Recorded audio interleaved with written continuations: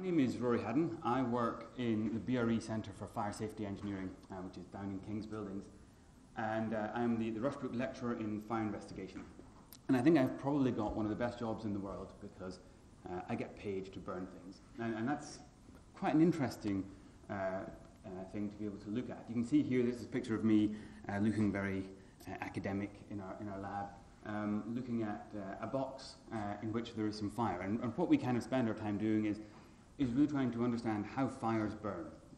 How does that happen if there's a fire in a room? What are the processes that are going on? What is the chemistry? What is the heat transfer?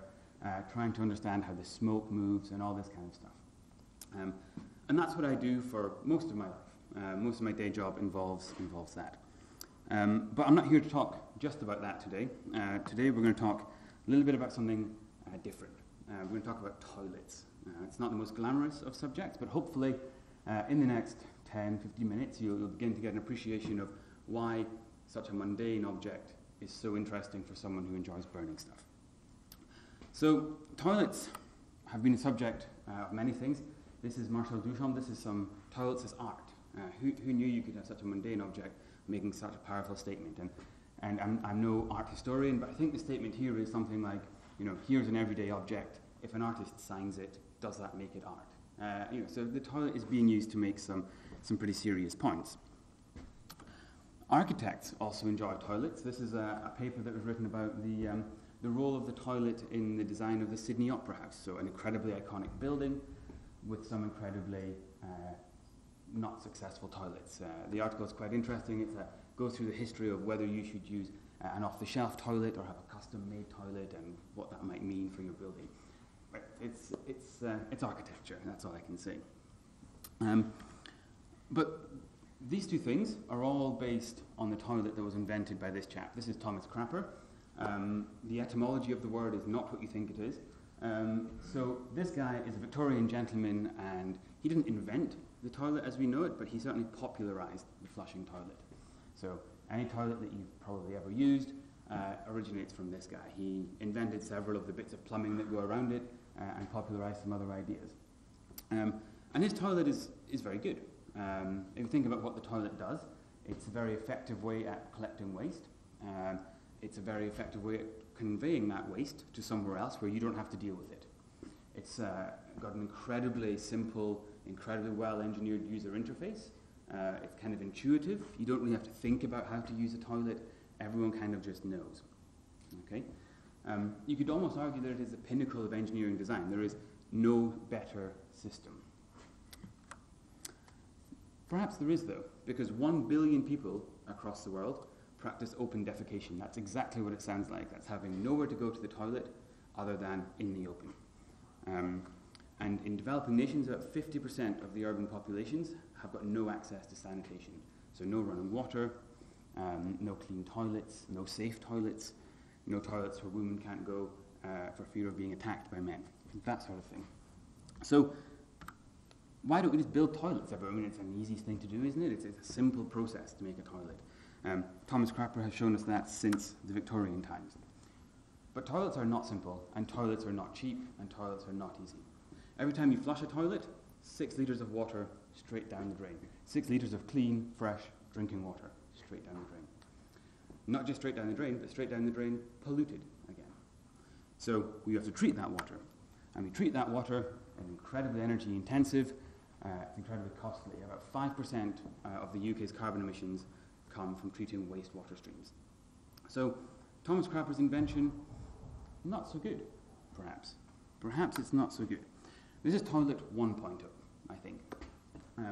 It did a very good job in countries that were rich at eradicating disease, at improving human health. Okay? But what does toilet 2.0 look like? What does that need to do?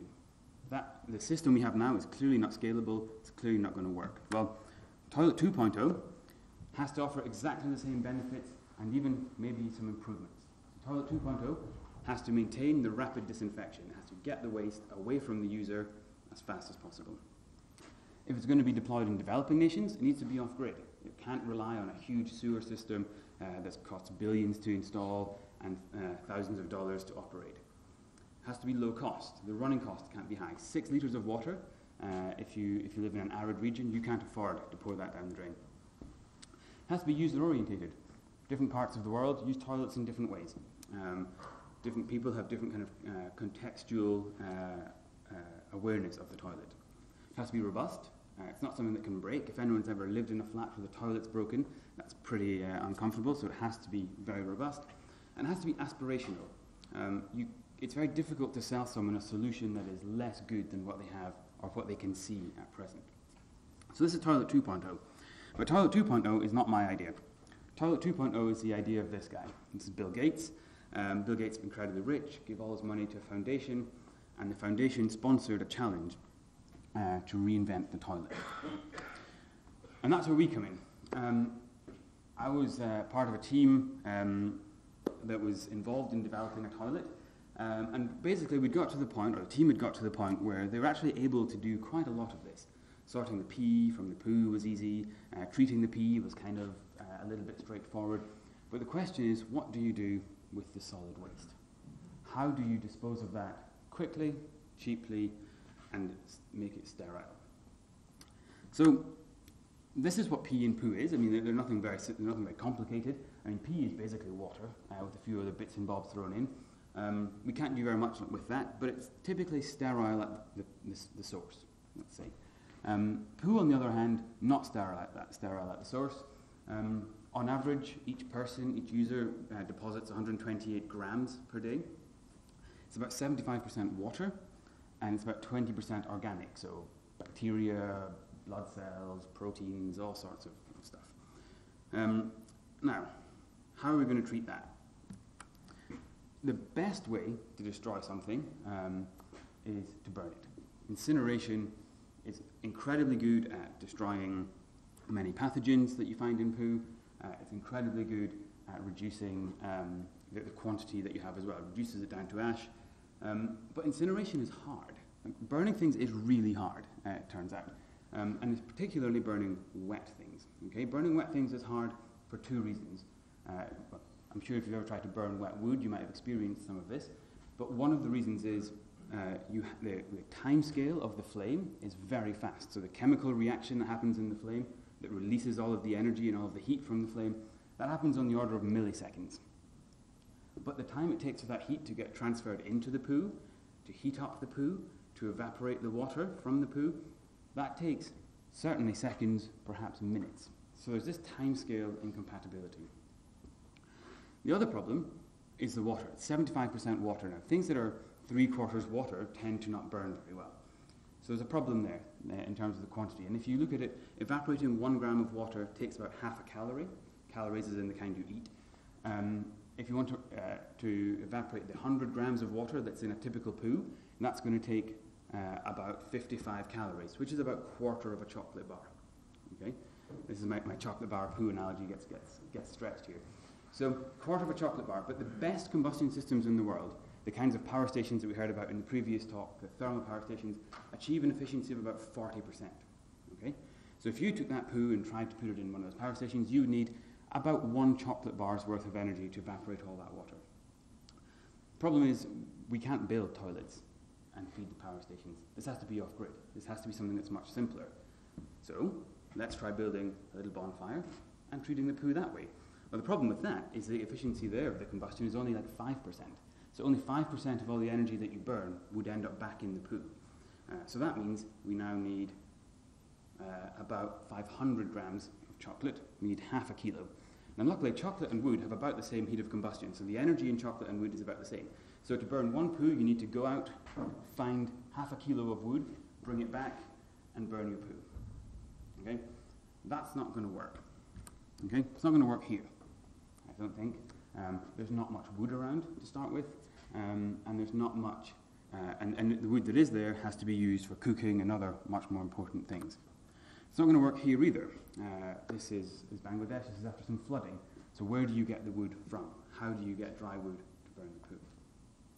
So there's a problem. But is there something that we can do? Is there something that, as a fire scientist, as somebody who knows a little bit about combustion, knows a little bit about how things burn, is there something we can do? And obviously, otherwise I wouldn't be here, the answer is yes. In the natural world, we see things like this. This is peat. Peat burns all the time and in vast quantities around the world. Peat can also be very wet. It can absorb almost 8 times its own weight in water, which is a big sponge. It can't burn when it's that wet, but if it dries out over the summer or in a drought period, and it gets down to about 125% moisture, so it's more than its own weight in water, it will burn. It will smolder, as you see here. So the smouldering reaction is something that's actually important here. Smouldering you're all familiar with, even if you don't know it. If you've ever had a barbecue, you're familiar with smouldering, that kind of glowing combustion where there are no flames. Or if you ever smoke a cigarette, that's also a smouldering combustion. The cigarette is not there to promote smoking. The cigarette is there so you can understand a little bit later on what we're doing. So think how a cigarette works. You suck on this end, you draw air through the cigarette, and the smouldering propagates towards the tip. Okay? And that's how a smouldering cigarette works. So the next question, can poo smoulder? Okay?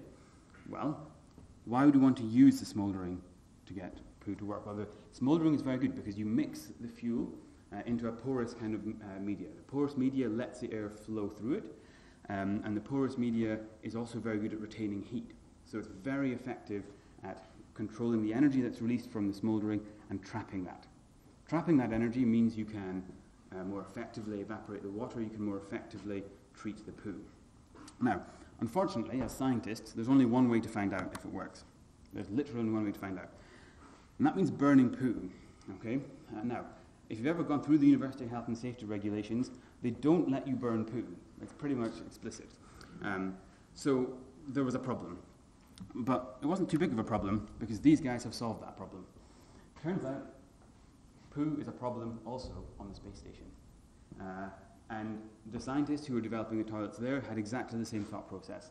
They didn't want to deal with poo. So they made a recipe for surrogate poo. And surrogate poo has the same kind of rheological properties, it has the same consistency, it has the same heat of combustion, it even has very similar visual properties. And the recipe is basically this. There's some polyethylene glycol, that makes it thick, it gives it some consistency. You can use some yeast to represent the bacterial debris that's there, but mostly the synthetic poo is mesopaste, cotton, and husk. So it's fibre, cellulose, and proteins. Now, actually, this smells quite good. It makes the lab smell of peanut butter. It makes it smell like we're all having a good time. It doesn't look so good, though. This is what the synthetic poo looks like. And there's a problem with this. Remember I said earlier that the smouldering has to be, for smouldering to work, the fuel has to be porous. This doesn't look porous. This is gloop, is basically what that is. So we have to do some work on this. We can't get something for nothing, so the kind of technological innovation is the most high-tech thing you could almost ever think of. It's adding sand. Okay? So you take the poo, you mix it with some sand, and you get this picture on the right. You get this kind of weird, gritty, pooey mess. Okay? Then we have to try the experiment. So we try the experiment. This is the experimental apparatus. It's very, very simple. And it looks a little bit like a cigarette. If we rotate this on its side, we've basically got a cigarette where there's ignition at the bottom and air flows from the bottom to the top, just as it flows from the end of the cigarette into the mouth of the person smoking. Okay? We can change all sorts of things here in the lab. We can investigate all sorts of fun things, do a lot of experiments. These are all experimental conditions, get a whole bunch of data that looks at how well the system operates over a range of conditions, how much sand we put, how much poo there is, how wet the poo is, all that kind of stuff. And that's fine. There's no time to digest all that today. So I'll show you the video. This is the poo smouldering. You can see the purple band is the heat being released, the energy being released from the poo, and you can see that the orange poo gets converted to black. The black stuff is char, and that's basically just carbon. It's more or less completely inert. It's a pretty slow process. That takes about 60 minutes. It takes about 20 minutes. It's sped up about 60 times. But it burns. And it burns this well. On the left is a sample of poo and sand, and on the right is a sample after the smouldering process. You can see the sand and little flecks of black carbon. But this mixture is totally sterile. It's been heated to temperatures of around 600 degrees for a number of minutes, which exceeds the criteria that's used in a hospital to sterilize surgery equipment. And because of the sand matrix, that heat is retained for a long time, very, very long time. So can poo smolder? Yes. Excellent. So we've kind of helped with this little problem a little bit. We've helped find a way to treat processed poo. That was very nice. So we took our design to a competition in Seattle that was being run by the Gates Foundation. You can see the poo reactor on the right, the kind of black band being where all the poo is burned. The rest of it is drying in the middle and the pee treatment on the left-hand side. This was a very early stage prototype. Bill Gates was there. He enjoyed touching it and interacting with the smouldering, and here he is having that explained to him. The toilet was then quite successful. Unfortunately, I then had to no longer be involved. The toilet was incredibly successful and went off to get another round of funding, and there's a prototype that is built, and they've expanded the range of conditions, so they now don't even need to dry the poo before they smoulder it. They've been able to improve the efficiency so much. This is the team. These are the people we were runners-up. I should say that these guys did most of the hard work, and that is who I would like to acknowledge at the end of this talk. So thank you very much, and I hope that's given you some insight into how shit burns. Thank you. This production is brought to you by the University of Edinburgh.